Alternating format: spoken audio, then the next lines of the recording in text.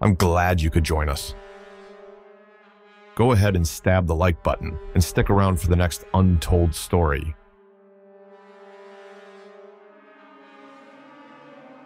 In the quiet suburb of Maplewood, Ohio, the residents prided themselves on their close-knit community and low crime rate. It was the kind of place where neighbors knew each other by name, and children played outside until dusk without a care in the world.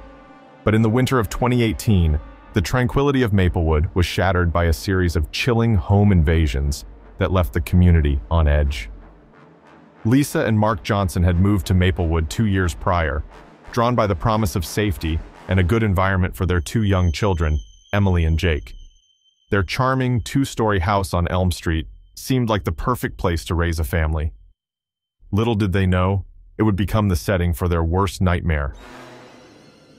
It was a cold December evening, and the Johnsons were settling in for the night. Lisa was in the kitchen, washing the last of the dinner dishes, while Mark sat in the living room, engrossed in a book.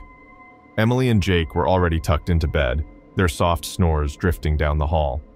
Lisa glanced at the clock, 10:30 p.m. She dried her hands and turned off the kitchen light, ready to join Mark for a quiet evening. As she walked into the living room, she noticed something strange. The front door, which she was certain she had locked, was slightly ajar. "Mark, did you leave the door open?" she asked, her voice tinged with concern. Mark looked up from his book, frowning. "No, I locked it after I let the dog out. Are you sure it's open?" Lisa nodded, her heart beginning to race. She walked over to the door and slowly pushed it shut, checking the lock twice. Just as she turned away, a loud crash echoed from the back of the house. The sound of shattering glass made her blood run cold. "Mark, what was that?" she whispered, fear gripping her. Mark stood up, his face pale. "Stay here with the kids. I'll go check it out." He grabbed a baseball bat from the hall closet and cautiously made his way towards the noise. Lisa followed a few steps behind, unable to stay put. As they reached the kitchen, they saw the source of the crash. The back door window was broken, glass scattered across the floor. Before they could react, a dark figure emerged from the shadows, lunging at Mark. He swung the bat, but the intruder was quick, dodging the blow and knocking Mark to the ground. Lisa screamed, rushing to her husband's side, but the intruder grabbed her by the arm, his grip like a vice. "Don't make a sound," he hissed, his face obscured by a black ski mask. "Do exactly as I say, and no one gets hurt." Terror washed over Lisa as she nodded, her mind racing. She glanced at Mark, who was struggling to get up, a look of helpless rage on his face. The intruder forced them into the living room, where another masked figure stood, holding a knife. "Where are the kids?" the second intruder demanded, his voice cold and menacing. Lisa's heart pounded in her chest. "They're asleep upstairs. Please don't hurt them." The intruder sneered. "We'll see about that. Take us to the safe." "We don't have a safe," Mark said, his voice steady despite the fear in his eyes. "Take whatever you want. Just leave us alone." The intruders exchanged a glance, then the one holding Lisa tightened his grip. "You're lying. We know you have one. Show us, or we go upstairs and wake the kids." Panic surged through Lisa. They didn't have a safe, but the thought of these men near her children was unbearable. "Please, we really don't have one. Take the jewelry, the cash, anything you want." The second intruder sighed, frustrated. "Fine. Empty your pockets, both of you." As Mark and Lisa complied, the first intruder kept his knife trained on them. They handed over their wallets, phones, and any valuables they had on them. The intruders gathered everything into a bag, but the atmosphere grew more tense by the second. Suddenly, a faint cry came from upstairs. Jake had woken up. The intruder's head snapped towards the sound, and Lisa's heart dropped. "Please, he's just a child," she begged. The second intruder gestured to his partner. "Go check it out. Make sure the kid stays quiet." As the first intruder headed for the stairs, Mark saw an opportunity. He lunged at the second intruder, wrestling him for the knife. Lisa screamed as the two men struggled, knocking over furniture in their battle. The first intruder turned back, rushing to help his partner. In the chaos, Lisa grabbed a lamp and swung it at the first intruder, hitting him hard. He stumbled, and Mark managed to wrest the knife from the second intruder's hand. Breathing heavily, Mark stood over the two intruders, the knife in his hand shaking. "Get out of my house!" he growled, his voice filled with fury. The intruders scrambled to their feet and ran. disappearing into the night. Lisa rushed to Mark, pulling him into a tight embrace. "Are you okay?" she whispered, tears streaming down her face. Mark nodded, holding her close. "We need to call the police." Lisa grabbed the house phone, dialing 911 with trembling hands. As she spoke to the dispatcher, she heard the sound of sirens in the distance. The police arrived quickly, securing the house and taking statements from the shaken family. Detective Thompson, a stern-looking officer with a kind voice, assured them that they would do everything possible to catch the intruders. "You're lucky," he said. "These men have been hitting houses in the area for weeks. You're the first to fight back." As the police processed the scene, Lisa and Mark sat together on the couch, holding each other tightly. They knew that their sense of safety had been shattered, but they were grateful to be alive. The next few days were a blur of police interviews and sleepless nights. The community rallied around the Johnsons, offering support and helping to repair the damage to their home. But the fear lingered, and the sound of breaking glass haunted Lisa's dreams. One evening, as Lisa was tucking Emily and Jake into bed, she heard a soft tapping at the window. Her heart raced as she approached, but there was nothing there. She tried to shake off the feeling of dread, but it clung to her like a shadow. Downstairs, Mark was installing new locks on the doors and windows. He looked up as Lisa entered the room, her face pale. "What's wrong?" he asked, concerned. "I heard something at the window," she whispered.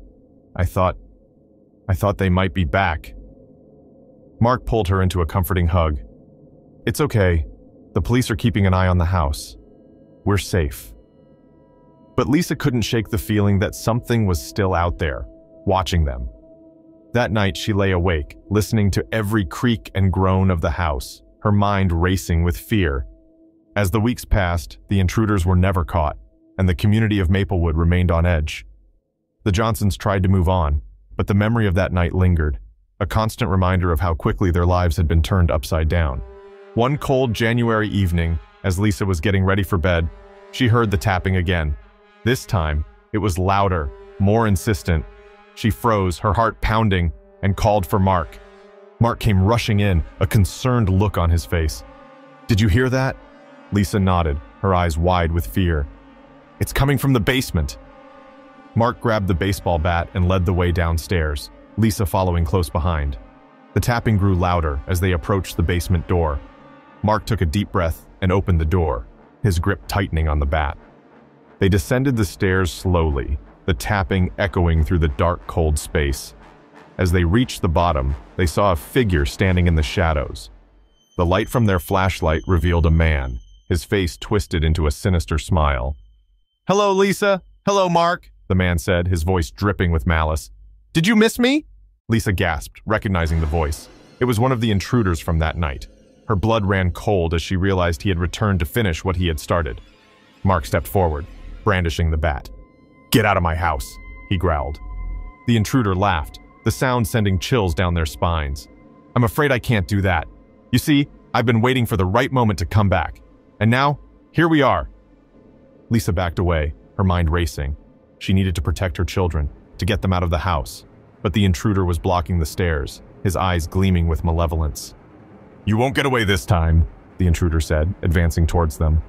Mark swung the bat, but the intruder dodged the blow and lunged at him, knocking the bat from his hands. Lisa screamed as the two men grappled, the basement filled with the sounds of their struggle. In a moment of desperation, Lisa grabbed a heavy toolbox and hurled it at the intruder. It hit him squarely in the back, and he stumbled, giving Mark the chance to regain his footing. With a fierce determination, Mark tackled the intruder to the ground, pinning him down. "Call the police!" Mark shouted, his voice strained. Lisa ran upstairs, her hands shaking as she dialed 911. The operator assured her that help was on the way, but Lisa ran upstairs, her hands shaking as she dialed 911. The operator assured her that help was on the way, but every second felt like an eternity. She could hear the sounds of the struggle continuing below, Mark grunting with effort as he tried to subdue the intruder. Just as she hung up the phone, she heard a chilling scream from the basement. Her heart pounding, she grabbed a kitchen knife and rushed back down, terrified of what she might find. As she reached the bottom of the stairs, she saw Mark lying on the floor, blood seeping from a wound in his side. The intruder was standing over him, a cruel smile on his face, holding the baseball bat. No! Lisa screamed, rushing forward with the knife. She slashed wildly at the intruder, her fear and rage giving her strength. The man dodged her initial attacks but was caught off guard by her ferocity. She managed to cut his arm, and he howled in pain, dropping the bat. Mark, struggling to his feet, joined Lisa in attacking the intruder. Together they managed to push him back, but he was strong and relentless. The fight moved around the basement, knocking over shelves and boxes, the confined space amplifying the chaos. Just as they seemed to be gaining the upper hand, the intruder pulled a gun from his waistband. He aimed it at Lisa, his eyes filled with cold malice. "Enough," he hissed. "This ends now." Before Lisa could react, a shot rang out. She felt a searing pain in her shoulder and fell to the ground, clutching the wound. Mark roared in fury and tackled the intruder again, but the man was ready. He twisted and fired another shot, hitting Mark in the chest. Lisa watched in horror as Mark collapsed, blood pooling around him. The intruder stood over them, breathing heavily, his face a mask of rage and satisfaction. "You should have just stayed quiet," he said, his voice eerily calm. Desperation and fear surged through Lisa. She knew she had to protect her children at all costs. Summoning her remaining strength, she lunged at the intruder, the knife still in her hand. She managed to stab him in the side, and he staggered back, cursing. Suddenly, the sound of sirens filled the air, growing louder as they approached. The intruder's eyes widened with realization and anger. He turned to flee, but the pain from his wounds slowed him down. Lisa crawled towards Mark, her vision blurring from the pain and blood loss. "Mark, stay with me," she whispered, tears streaming down her face. "Help is coming." Mark's eyes flickered open, filled with pain but also determination. "I love you, Lisa," he rasped, his voice weak. "Protect the kids." The basement door burst open, and police officers stormed in, weapons drawn. The intruder tried to fight back, but he was quickly overpowered and subdued. Paramedics rushed to Lisa and Mark, working frantically to stabilize them. As Lisa was lifted onto a stretcher, she felt her consciousness fading. The last thing she saw was the intruder being led away in handcuffs, his face twisted in anger. She knew that they had survived, but the cost had been high. The days that followed were a blur of hospital rooms and pain. Mark had survived, but his injuries were severe. Lisa's shoulder wound would heal, but the psychological scars would take much longer to mend. The community of Maplewood rallied around them, offering support and comfort. But the sense of safety they had once felt was shattered. Despite their ordeal, Lisa and Mark vowed to rebuild their lives and protect their children. They knew that the darkness that had invaded their home would always linger in their memories, but they were determined to find light and hope in each other and their family. But some nights, when the house was quiet and the world seemed at peace, Lisa would hear a faint, rhythmic tapping. Her heart would race, and she would remember the terror of that night, knowing that the darkness had left a permanent mark on their lives.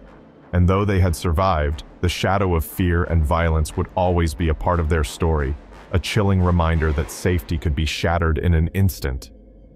The nightmare had ended, but its echoes would never truly fade, leaving Lisa and her family forever changed by the horror they had endured.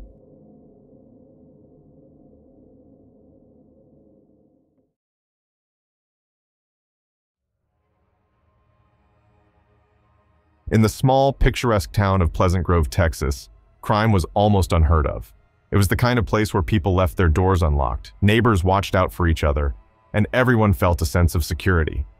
But in the summer of 2015, the town's tranquility was shattered by a terrifying home invasion that left lasting scars on those involved. The Thompson family, John, his wife Sarah, and their teenage daughter Emma, lived in a charming Victorian house on the edge of town. They had moved to Pleasant Grove 3 years earlier, seeking a peaceful place to raise Emma. John was a high school teacher, and Sarah worked part-time at the local library. Their lives were happy and uneventful, until one fateful night in July. It was a warm, muggy evening, and the Thompsons had just returned home from a family barbecue. After putting away leftovers and chatting about the day, they settled into their usual evening routines. John went to his study to grade papers, Sarah curled up on the couch with a book, and Emma retreated to her room to listen to music. Around 11 p.m., Sarah decided to call it a night. She kissed John goodnight and headed upstairs. As she passed Emma's room, she knocked gently on the door. "Don't stay up too late, honey," she said. "I won't, Mom. Good night," Emma replied, her voice muffled by the music. Sarah smiled and went to bed, unaware that this would be the last moment of peace they would experience for a long time. At around 2 a.m., John was jolted awake by a loud crash downstairs. His first thought was that it might be the cat, but as he listened, he heard hushed voices and the sound of footsteps. His heart raced as he realized someone had broken into their home. He shook Sarah awake and whispered urgently, "Sarah, someone's in the house. Stay here with Emma. I'm going to check it out." "No, John, don't go!" Sarah pleaded, her eyes wide with fear. "I have to. Lock the door and call 911, he instructed, grabbing the baseball bat he kept under the bed. John crept down the stairs, his heart pounding in his chest. As he reached the bottom, he saw two figures moving through the living room, their faces obscured by ski masks. They were ransacking the place, pulling drawers out and tossing items aside. "Hey!" John shouted, hoping to scare them off.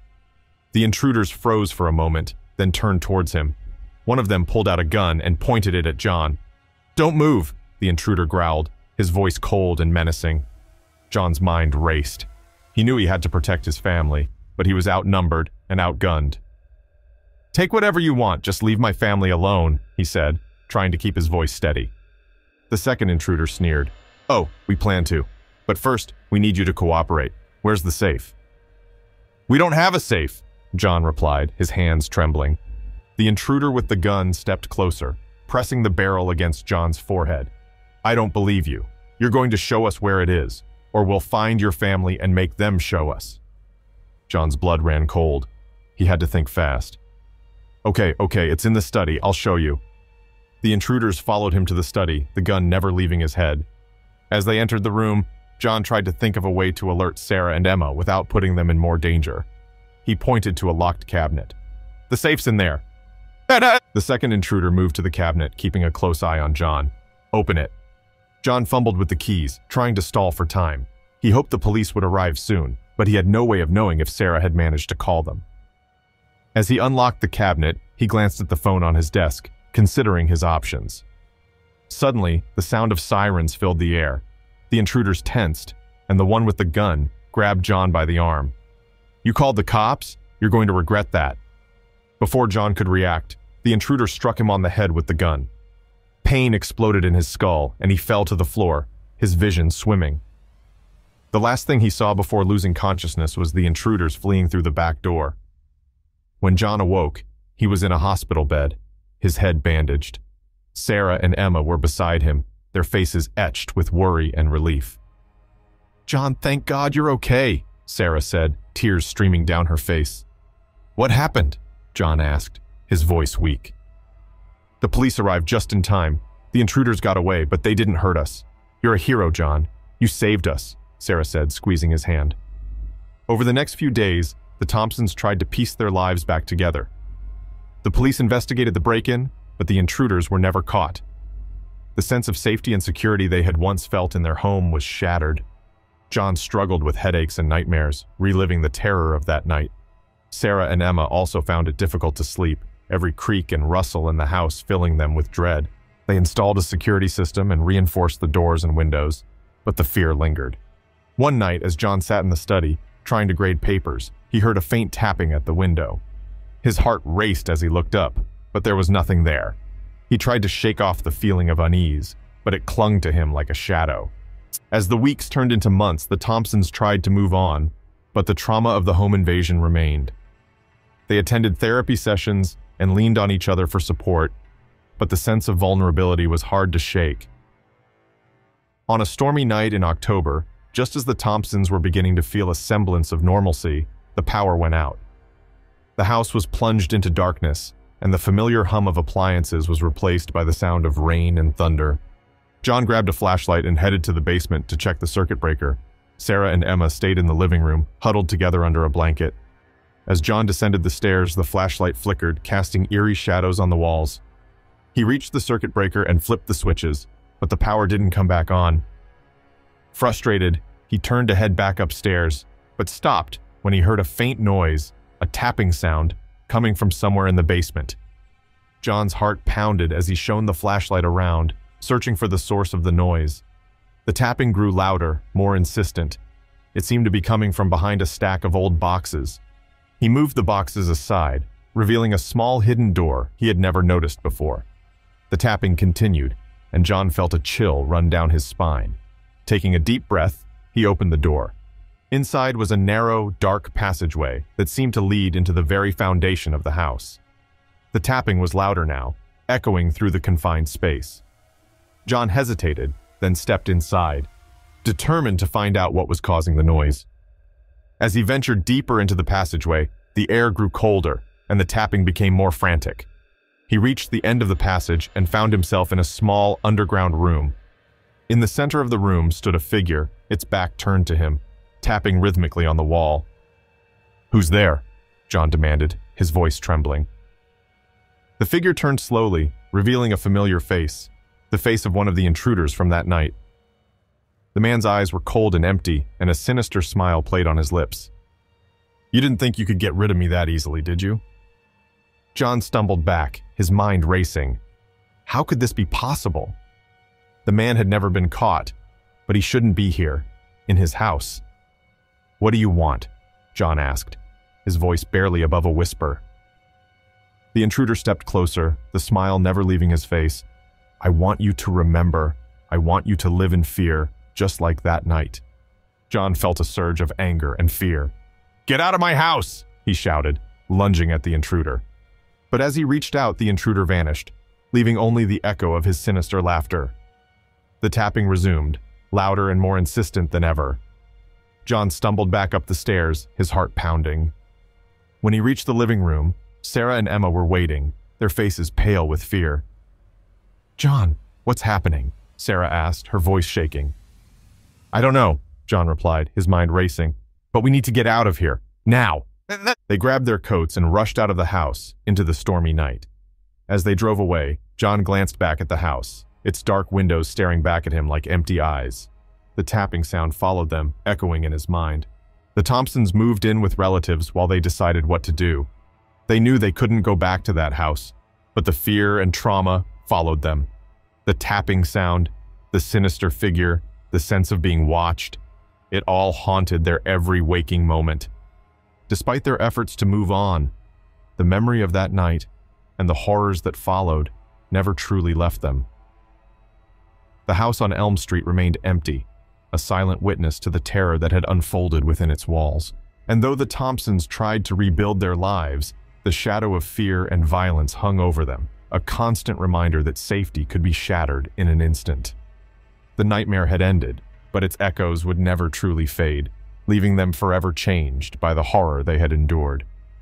The Thompson family moved in with Sarah's sister, Ellen, while they tried to make sense of what had happened and figure out their next steps.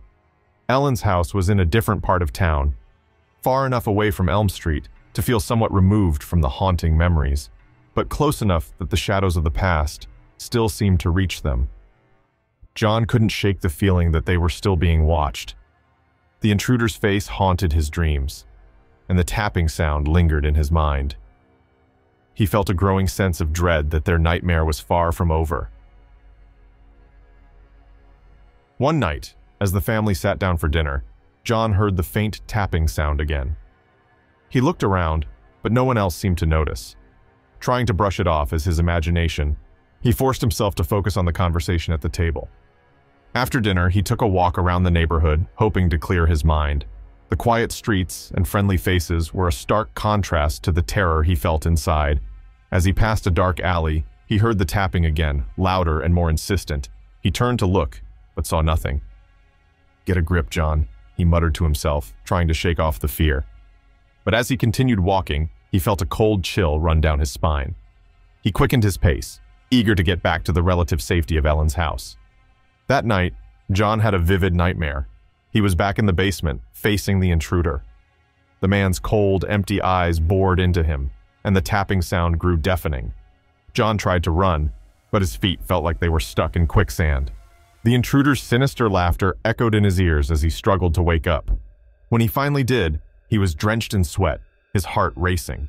Sarah stirred beside him, her eyes filled with concern. "Another nightmare?" she asked softly. John nodded, unable to find the words to describe the terror he felt. "I can't shake it, Sarah. It's like he's still here, watching us." "We need to find a way to move on," Sarah said, her voice firm but gentle. "We can't let him control our lives." The next day, they decided to visit their old house on Elm Street. They needed to face their fears and find some closure. As they approached the house, the memories of that night came flooding back. The broken window, the intruders, the terror they felt, it was all still so vivid. Inside, the house was eerily silent. The air felt heavy, as if it was still holding on to the fear and violence that had occurred within its walls. They walked through each room, trying to make peace with what had happened. In the basement, the hidden door and passageway were just as John remembered. He felt a cold chill as he approached the small, underground room where he had confronted the intruder. The tapping sound returned, echoing through the confined space. "John, we need to leave," Sarah said, her voice trembling. "This place is haunted. We can't stay here." John nodded, but as they turned to leave, the hidden door slammed shut, trapping them inside. The tapping grew louder, more frantic, and the air grew colder. Shadows moved along the walls, coalescing into the figure of the intruder. "You can't escape me!" the intruder hissed, his eyes glowing with malevolence. "The darkness is eternal." Panic surged through John as he tried to force the door open, but it wouldn't budge. The intruder advanced, his sinister smile never leaving his face. "I told you I would be back," he said, his voice echoing with an otherworldly resonance. John and Sarah huddled together, their fear palpable.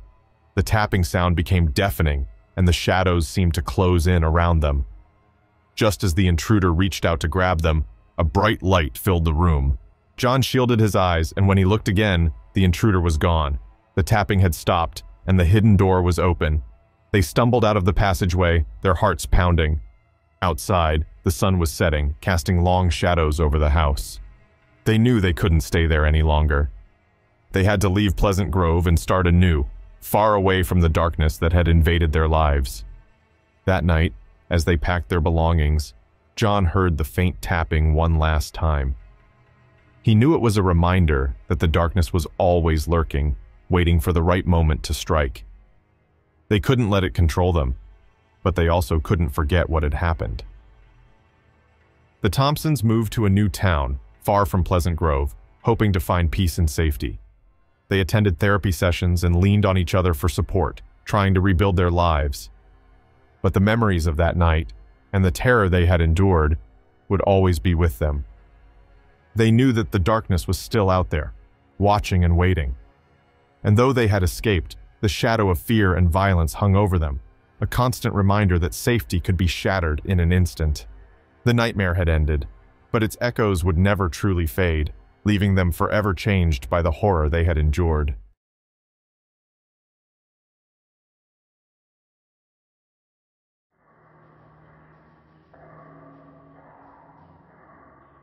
In the early spring of 2016, the tranquil town of Ridgewood, Oregon, was jolted by a series of home invasions.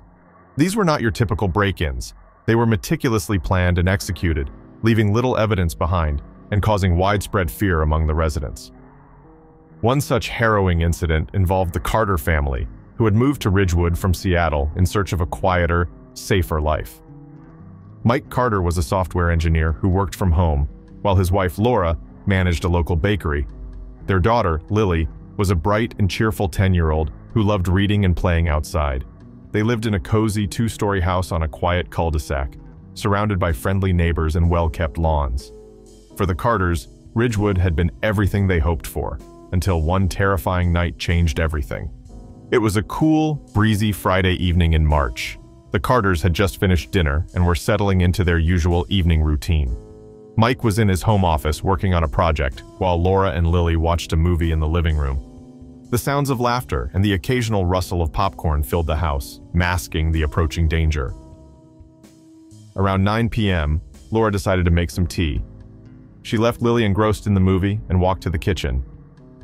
As she filled the kettle with water, she noticed something strange out of the corner of her eye, a shadow moving past the window. She brushed it off as a trick of the light, or a stray animal, and continued with her task. A few minutes later, the power went out, plunging the house into darkness. Laura's heart skipped a beat. Ridgewood rarely experienced power outages, and this felt different, more sinister. She called out to Mike, her voice trembling slightly. "Mike, did you do something with the power?" "No, I didn't touch anything," he replied, his voice coming from the hallway. "I'll check the fuse box." Mike grabbed a flashlight from the kitchen drawer and headed to the basement, where the fuse box was located. As he descended the stairs, the beam of light flickered, casting eerie shadows on the walls. He reached the fuse box and opened it, but everything seemed normal. Suddenly, he heard a faint noise, footsteps coming from upstairs. "Laura, is that you?" he called out, but there was no answer. Panic began to set in. Mike hurried back upstairs, calling out for Laura and Lily. When he reached the living room, he found Laura standing in the doorway, her face pale with fear. Lily was nowhere to be seen. "Laura, where's Lily?" Mike asked, his voice urgent. "She was right here," Laura replied, her eyes wide with terror. "I just turned my back for a second, and then the power went out."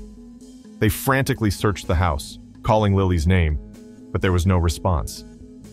The darkness seemed to close in around them, amplifying their fear. As Mike reached the front door, he noticed it was slightly ajar. His heart sank.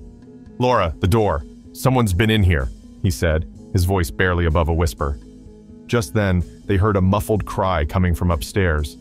They rushed to Lily's room, where they found her huddled in the corner, her hands tied, and a piece of duct tape over her mouth. She was shaking with fear, her eyes wide and filled with tears. Mike quickly untied her and removed the tape, pulling her into a tight embrace.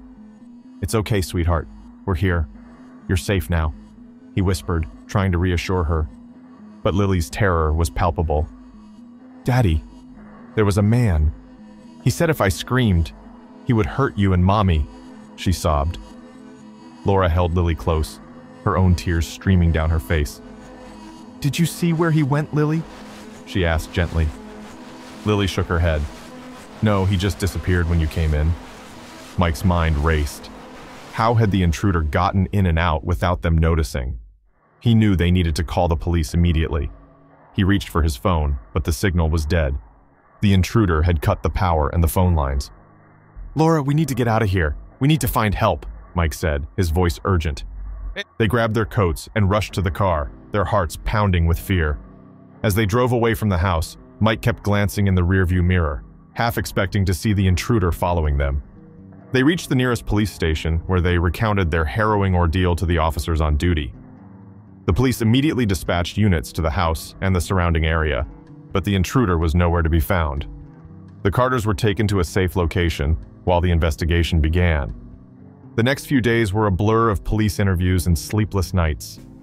The Carters couldn't shake the feeling that they were still being watched, that the intruder might come back. The police conducted a thorough investigation, but the intruder had left no trace. It was as if he had vanished into thin air. As the weeks passed, the Carters tried to regain a sense of normalcy, but the fear lingered. They installed a state-of-the-art security system and reinforced the doors and windows, but the sense of vulnerability was hard to shake. Lily had trouble sleeping and would often wake up crying, haunted by nightmares of the intruder. One evening, as Mike was reviewing the security footage from their newly installed cameras, he noticed something strange. In one of the clips, taken from the camera at the back of the house, a shadowy figure could be seen moving through the yard. The figure paused for a moment, looking directly at the camera, before disappearing into the darkness. Mike's blood ran cold. He showed the footage to Laura, who gasped in horror. "Mike, that's him! That's the man who was in our house," she said, her voice trembling. They immediately called the police, who arrived within minutes. The officers reviewed the footage and began a search of the area, but once again, the intruder was nowhere to be found. It was as if he was taunting them, letting them know that he was still out there, watching. The Carters knew they couldn't live in constant fear. They decided to move, hoping that a fresh start in a new town would help them heal. They found a house in a quiet neighborhood a few hours away and began the process of moving. On their last night in Ridgewood, as they finished packing, Mike heard the faint tapping sound again. He froze, his heart pounding. He turned to Laura, who had also heard it. They both knew what it meant. The intruder was back.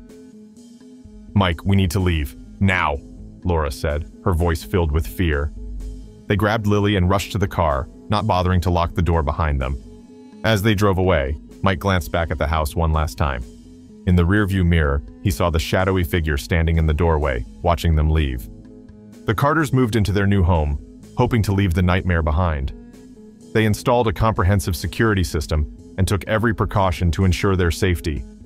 But the fear and trauma followed them, a constant reminder of the night their lives were shattered.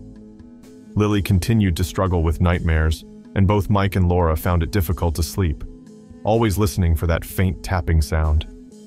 They attended therapy sessions and tried to rebuild their lives, but the sense of being watched never truly left them. One night, several months after the move, Mike was awakened by a familiar noise, the tapping sound. His heart raced as he got out of bed and checked the security footage. There, on the screen, was the shadowy figure, standing at the edge of their yard, looking directly at the camera. Mike woke Laura, his voice shaking. "He's here! He's found us!" They called the police, but by the time the officers arrived, the intruder was gone. The fear and dread returned, more intense than ever. The Carters knew they couldn't keep running, but they didn't know how to make the terror stop. As the months turned into years, the Carters lived in a state of constant vigilance, always looking over their shoulders, always listening for that faint tapping sound. The intruder was never caught, and the fear he had instilled in them became a permanent part of their lives.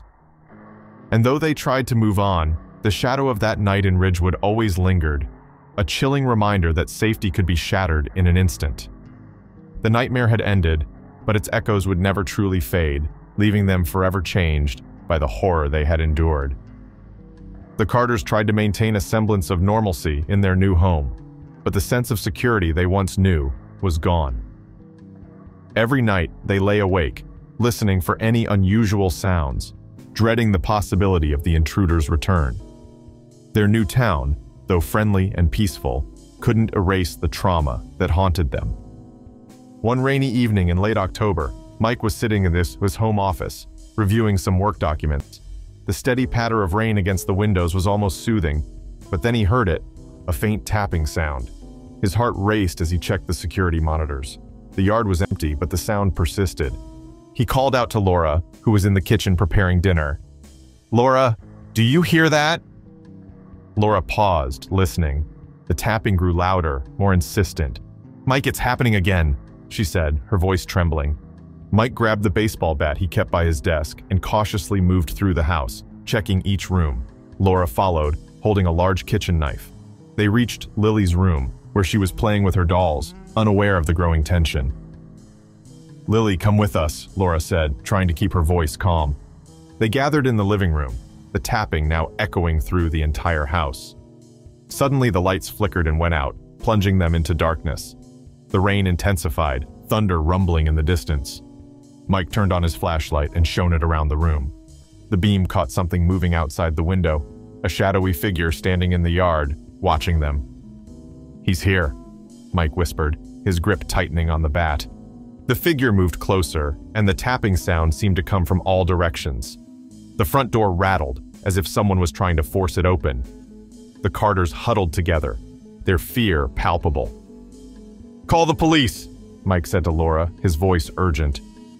Laura dialed 911 with shaking hands, her voice trembling as she explained the situation. The operator assured her that help was on the way, but the minutes felt like hours.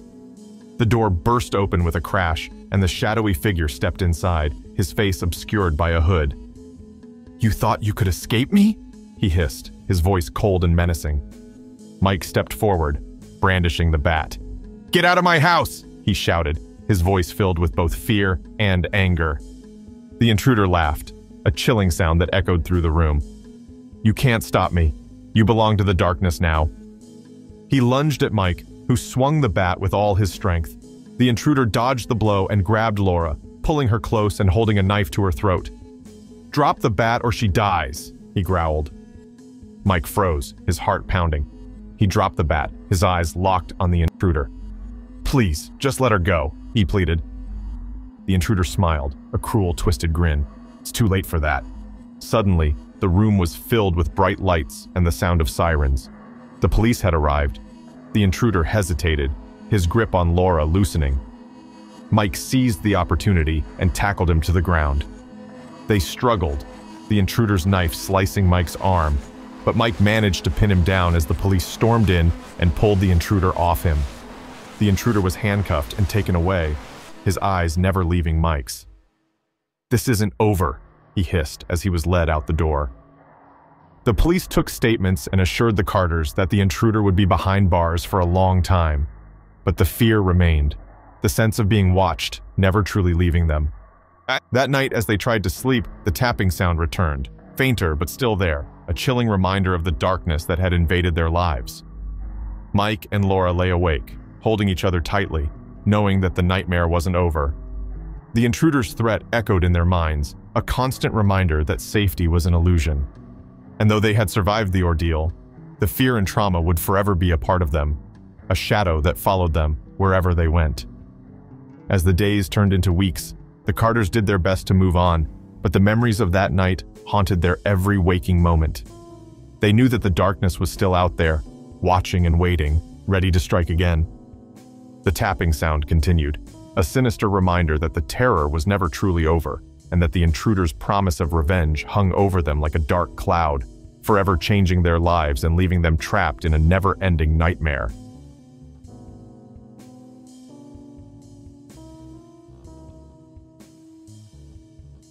Thank you for listening.